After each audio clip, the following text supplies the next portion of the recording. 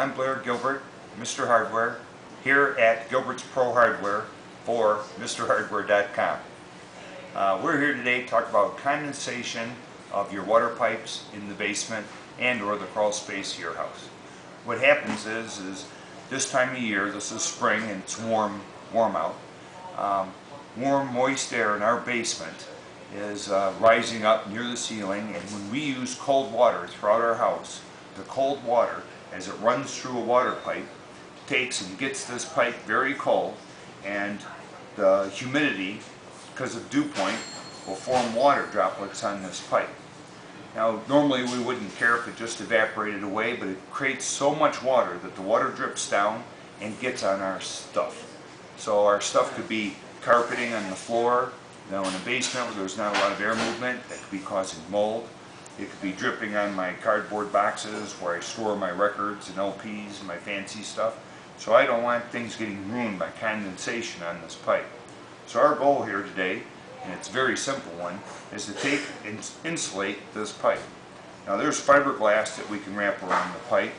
The shortcoming of the fiberglass that we wrap around is there's usually floor joists, valves, hangers, T's, elbows, and getting that fiberglass to wrap around, we're running into all the joists and hangers that are up above.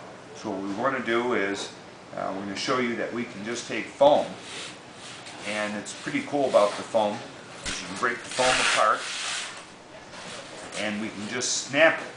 The pipes are up there in the ceiling, and we can just snap this around the pipes, and just like that, cover the pipes up. And then what we'll do is, every so often, we'll take a little bit of electrical tape and we'll wrap it around the pipe just to secure it and tighten up this gap. This does not have to be a perfect job. We really only want to take and do about 90%. We only have to do about a 90% job of perfect coming around this stuff. So when we come to things like elbows, we can just take a knife, cut this foam at an angle, and then when we come to the corner,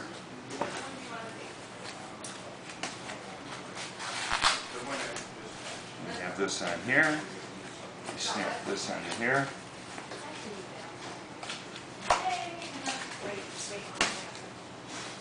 Put a piece of tape around it, and we can go around elbows, fittings, T's, notch, and put cuts in it. So it's very easy to get this on.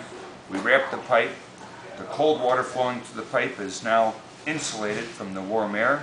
We no longer have condensation, and for a half hour job we can protect everything we have in our basement.